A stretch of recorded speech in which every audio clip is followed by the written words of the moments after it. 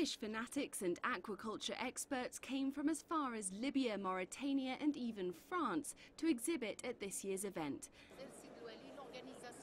Algeria's Minister for Fisheries and Halieutic Resources says the International Fair of Fisheries and Aquaculture has given the sector a big boost.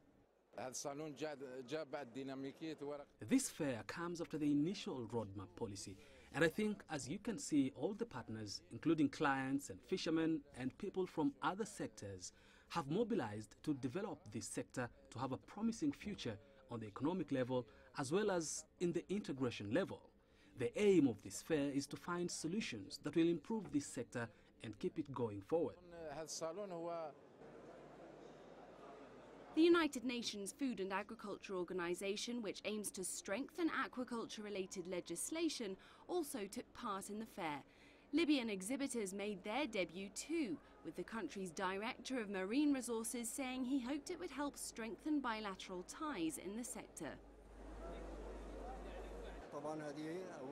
This is our first post in Algeria, and we aspire to build bridges of cooperation between the Algerian and Libyan companies in the field of sea fishing. We wish to take advantage of the Algerian experience in the field and to explore joint investment in the field of sea fishing. Sharing experience and know-how is an important part of the event. The Korea International Cooperation Agency seized the opportunity to promote its training courses to fisheries specialists across various fields.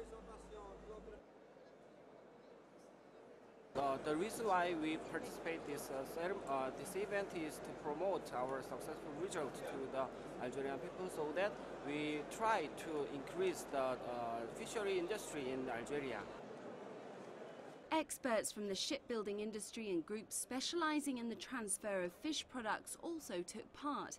Algeria's ministry hopes the event will help move the country's fishing industry forward in a responsible and sustainable way. Clementine Logan, CCTV.